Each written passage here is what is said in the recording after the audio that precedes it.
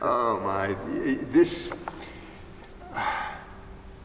we do have many younger members, but they have lives that take them everywhere. This is a holiday, but the one thing I have to say, the chronology of age, which is becoming one of the biggest biases, is so incongruous to reality. You are as young as your mind has the dexterity to think and expand synergistically, period. Physical age has nothing to do with anything other than the fact that maybe in the hubris of your youth, you decided to wear yourself out. Because I've said this before, I'll say it again to prove my point. When you turn 40, you learn the gift of cutting excess baggage without guilt. And trust me, it's freeing. You turn 50, less baggage. You turn 60, no baggage. You turn 70, you enter your sweet section. And that's glorious. And if you haven't screwed yourself by your hubris to destroy yourself in the process, you have the potential to live a very long time within your sweet section, and it will be amazing to yourself what your potential will truly become. I'm going to read from Reset. These are Sestina's. This is 10, 11, and 12.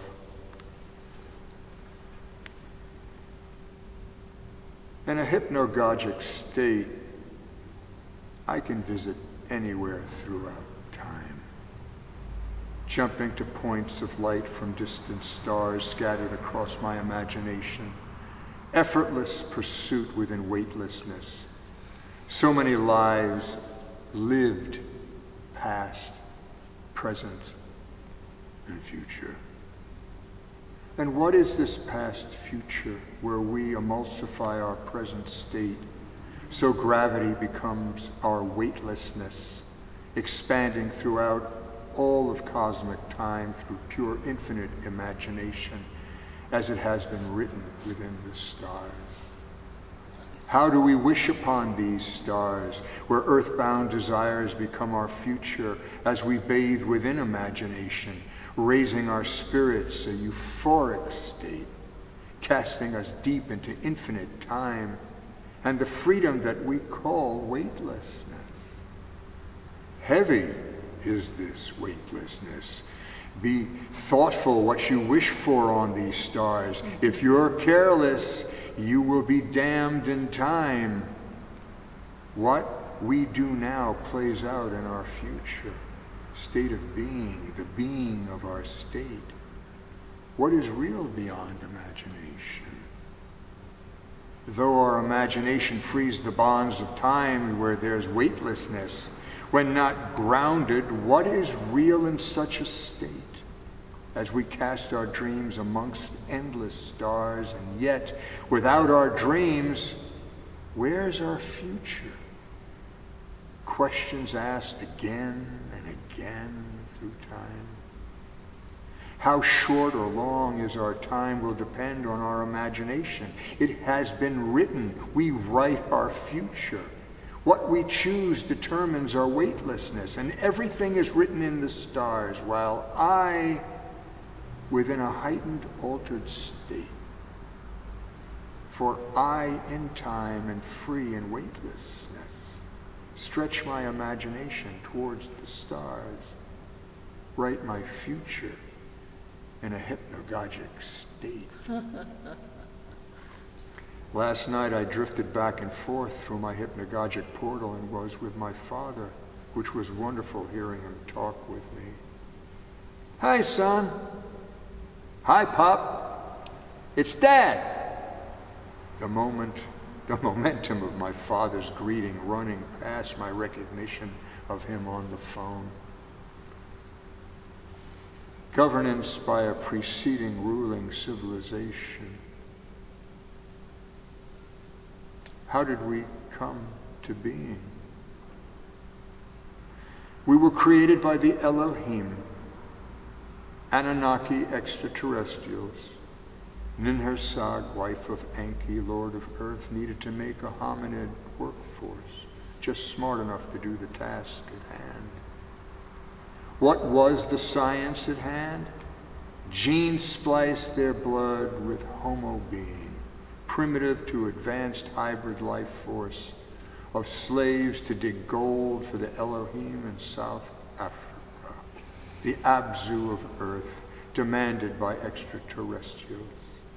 These extraterrestrials taught us the necessary skills at hand, coming from far, far away to our earth, and then created our human being. Enlil, Elion of the Elohim, high commander of this alien force. From Nibiru came this force, Anunnaki extraterrestrials, from a distant planet, these Elohim. Enlil, angry with Enki by his hand, creating this new race, human being.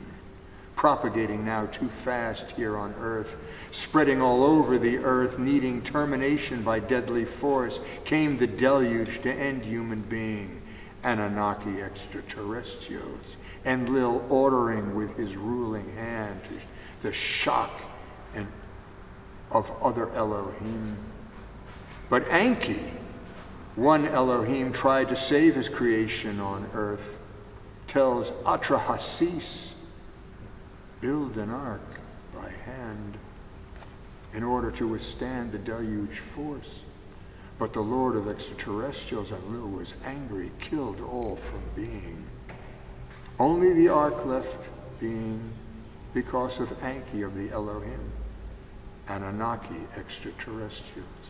We were allowed to replenish the earth, growing our minds. An educated force taught how to live because of God's hand. These Elohim were a titanic force upon the earth. Extraterrestrials, the hand of God that made human being. It's not a question of reevaluating our birth origins, but how to lengthen our telomere caps and return Mars's atmosphere. It seems gravity is the underlying constant in this equation.